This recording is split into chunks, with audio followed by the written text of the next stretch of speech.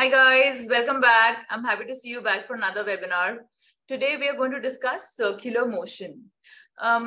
Okay, I see there are quite a few new people. So let me just talk about very quickly what we're going to do over here. First of all, I'll discuss the basics of circular motion, that is recap. Yeah, so all of it has already been discussed in the videos in the module. I'll just recap the basic points because we're going to use them when we solve the questions. Then I'll give you a question at a time. I'll give you about a couple of minutes to solve. You can give me your answer in case you get it through the Q&A, which has been enabled. And then we are going to solve the question together. Then we'll discuss what is the best method of solving it. Yeah. I don't really discuss the algebra methods and all. I mean, in case, if you ask me today, how would you solve it using variables? I'll probably just get a little lost because I haven't thought in those terms for a very long time. Yeah. Most GMAT questions can be very easily done using just logic. So try to focus on the logical method. It will be so much faster. You will take barely a minute. And all the questions that we're going to discuss today are going to be like a good 700 to 800 level. Yeah. All right. So let's start. Let me just share my screen with you. So first of all, I'm going to take the few basics. Yeah. And just the key points. All right, so here we go. Let me just discuss first, what is circular motion?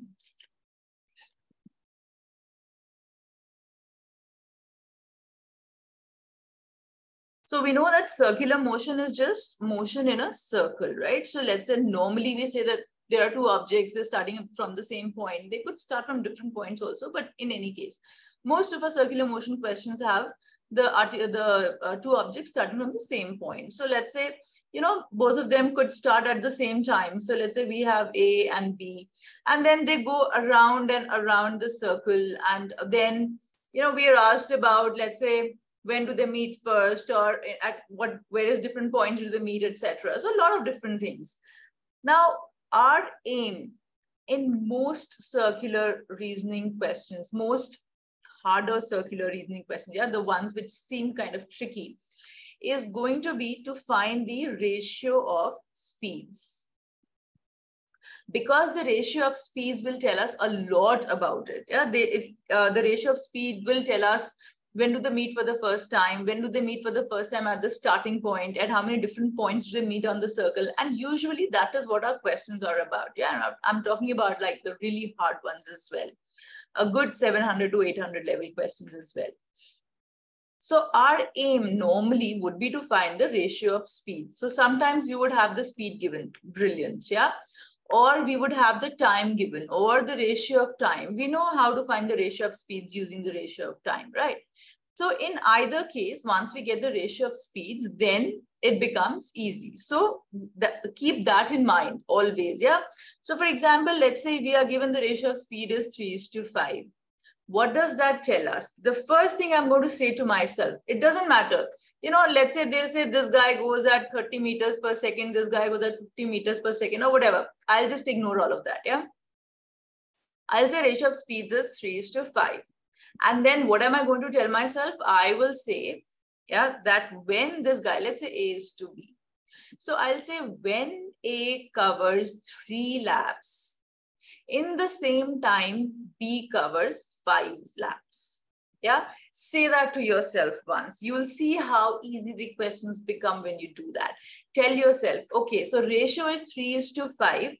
So, and think about this. When A covers 3 laps, B covers 5 laps. So let's say, this is your A. So when A does 1 lap, 2 lap, and 3 lap in the same time, B does 1, 2, 3, 4, 5 laps. Yeah.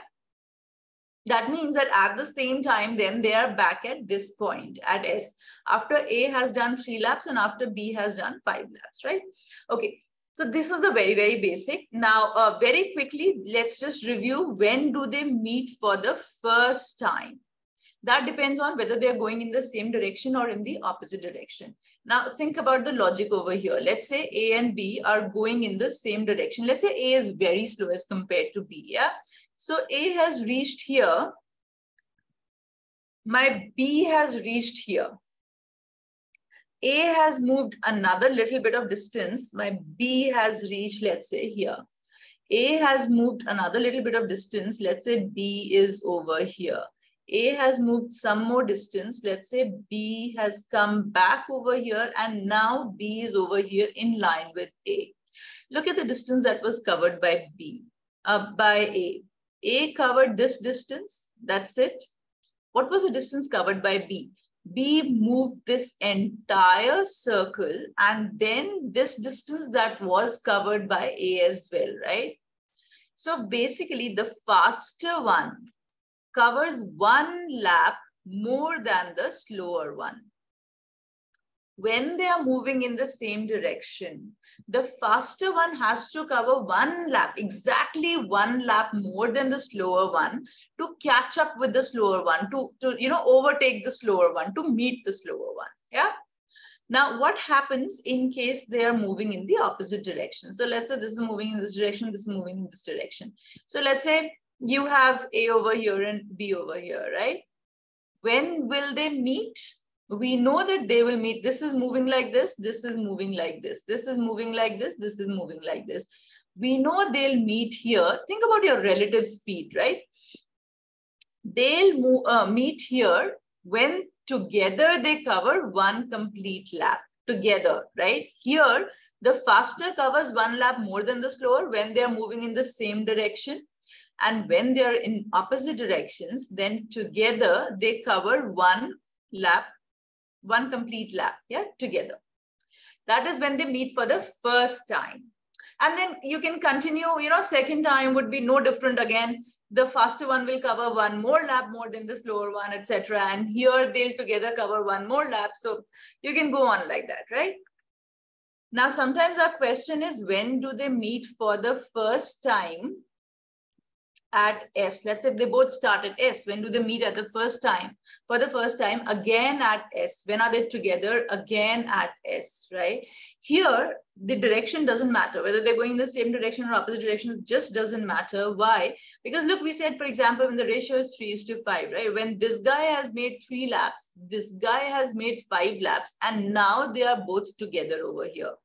So whenever the ratio is an integer number, you see, when both of these are integers, 3 and 5, right? When the ratio of their speeds, then we can say that after 3 laps of A, they'll meet together at S. And in that time, B would have covered 5 laps, right? Let me halve it. Let's say speed is 3:5. I can also say that the speed is 1.5:2.5. 2.5, no worries, right? All right, when the speed is 1.5:2.5, your A would have covered one entire circle and then another half, whereas B would have covered 2 entire circles and then another half. So they would meet. This is the time, first time that they would meet, but they are not meeting at S, right? So that is why both these have to be integers for them to meet at S once again. Yeah, all right. Now, one last thing. How do we come to know at how many points in the circle do they meet? So again, as I said, it is important to just know the ratio of the speeds. We bring the speed down to the lowest term. So this is like 3:5. It is in the lowest terms, right? When they are moving in the same direction. Now, all these things are discussed in your module and in your videos. So, and with Y as well. So go through that in case you don't really know this, yeah? When they're moving in the same direction, then the number of points at which they are going to meet on the circle is going to be the difference of the two, A minus B. Yeah. So for example, when the ratio is 3:5, they are going to meet at 2 points on the circle. We saw that one was S and one was over here, right? And when they are moving in the opposite direction, then they are going to meet at how many points? A plus B. So let's say if A and B are moving in the opposite direction and the ratio of the speeds is 3:5, they are going to meet at 8 points on the circle. Yeah. Why? As I said, has already been discussed in the video, so we'll not waste time with that today. Yeah. Okay, so these are the basics of circular motion. I gave them just to help you review what we've already done. Now we look at some questions, yeah? And we'll start with an official question first of all, and then we'll go on to the other ones. Okay, there's a question, just hold on, let me check. Yes. So yeah, when we are, yeah, hi Huda, I'm glad that you are here. We are taking this webinar because of your request. So when we are given the circumference in terms of, whatever, look, the question, I mean, in case the circumference is important, for example, we'll see questions without the circumference, we'll see questions with the circumference as well. In case the circumference is important, then it becomes a little more calculation intensive question, right? We'll divide it with the speed, etc. And then we'll know how much time it will take to cover the entire roundabout. Basically, what we need is the ratio of the speeds. Yeah. So, and if, time is given to us, then we can find the ratio of these speeds. So then it does become a little more calculation intensive in case the in fact, we'll have a question with, we have all kinds of questions. We have a question where circumference is not given, a question where circumference is given, but it's not important, and one where it is given and important. So let's jump into the questions. Yeah. Okay, let's try it now. Yesterday, Candice and Sabrina trained for a bicycle race by riding around an oval track. Does it matter whether it is circular or oval? Really doesn't, right? Okay, let's just make an oval track. Okay, it's not oval, whatever. Okay, they both began riding at the same time from the track starting point. So the track had a starting point, let's call it S. However, Candice rode at a faster pace than Sabrina, completing each lap around the track in 42 seconds. So I said that Candice takes 42 seconds, and while Sabrina completed each lap in 46 seconds.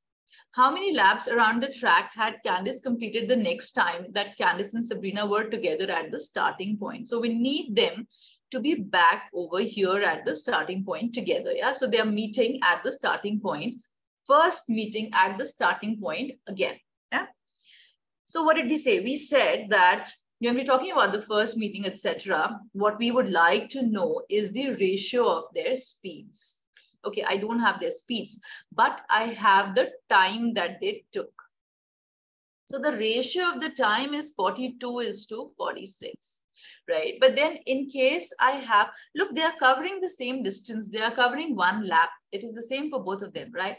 So then if I have the ratio of the time given to me, can I find the ratio of the speed? It's just the inverse, right? This is our TSD 101, isn't it?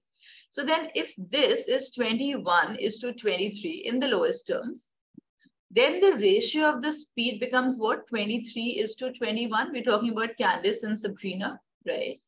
So this is the ratio of their speeds. We've got it. Then I said, the moment I get the ratio of the speeds, what do I say to myself? I will say that in the time that Candice covers 23 laps, Sabrina covers 21 laps, right? They are both integers, which, what does that mean? It means that they have covered complete laps, right? Full ovals. And they are in the lowest form as well, 23:21, right? So what does that mean? That this is the first time that they will meet back at the starting point. Yeah. When Candice has covered 23 laps and when Sabrina has covered 21 laps. This is when they'll meet again at the starting point. So, and what is our question? How many laps around the track had Candice completed the next time when they were at the starting point? So our answer is simply B, right? Again, try to get the ratio of the speeds. If speeds are given, you can easily get the ratio of the speeds. If time is given, you just flip it to get the ratio of the speeds because they're talking about the same distance. Then you tell yourself that this means that, Candice covered 23 laps in the same time as Sabrina covered 21 laps.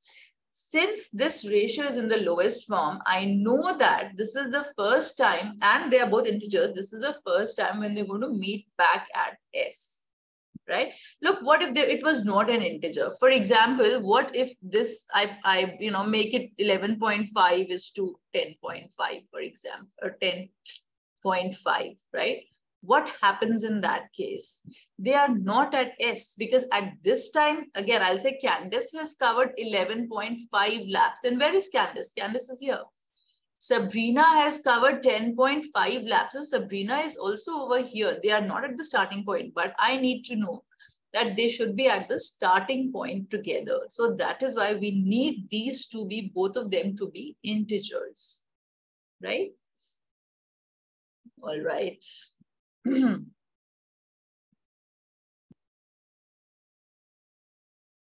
Yes, so this is the second time they are meeting. Absolutely. So the first time that they'll meet is when Candice has covered exactly one lap more than Sabrina. This happens when Candice covers 11.5. We divided the whole thing by 2, right? What did we? Because here there's a difference of 2 between them. If we want a difference of 1 between them, we'll divide them. The ratio doesn't change. We get 11.5 is to 10.5, right? So then at this time, Candice has covered exactly one lap more than Sabrina. And this is when they meet for the first time, but their first meeting is then at a point which is diametrically opposite, right? So this was one official question. Now we look at some other